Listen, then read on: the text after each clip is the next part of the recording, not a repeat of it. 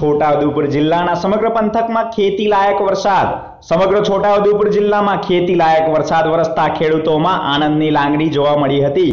છોટાઉદેપુર જિલ્લામાં સતત 2 દિવસથી વરસી રહેલા વરસાદ તેમજ ઉપરવાસમાં વરસેલા વરસાદને લઈ છોટાઉદેપુર જિલ્લામાંથી પસાર થતી ઓરસંગ નદી 2 ગાંઠે વહેતી થઈ હતી।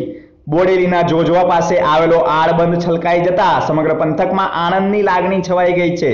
તો જિલ્લામાં મેઘરાજાની જમાવટને લઈ ઓરસંગ નદીમાં નવા નીર આવતા અહીં પાણીની સમસ્યા દૂર થવાની લોકોમાં એક આશાનું કિરણ જોવા મળ્યું છે। આ વર્ષે પાણીની તંગી દૂર થાય અને ખેતી ખૂબ સારી થાય, ખેડૂતો એવી આશા રાખી રહ્યા છે। જિલ્લામાં વાવણી લાયક વરસાદ થયો છે, તો હાલ વરસી રહેલા વરસાદને લઈને લોકો આનંદની લાગણી અનુભવી રહ્યા છે। છોટાઉદેપુરથી ઇમરાન મંસૂરીનો રિપોર્ટ, પાદરા 24।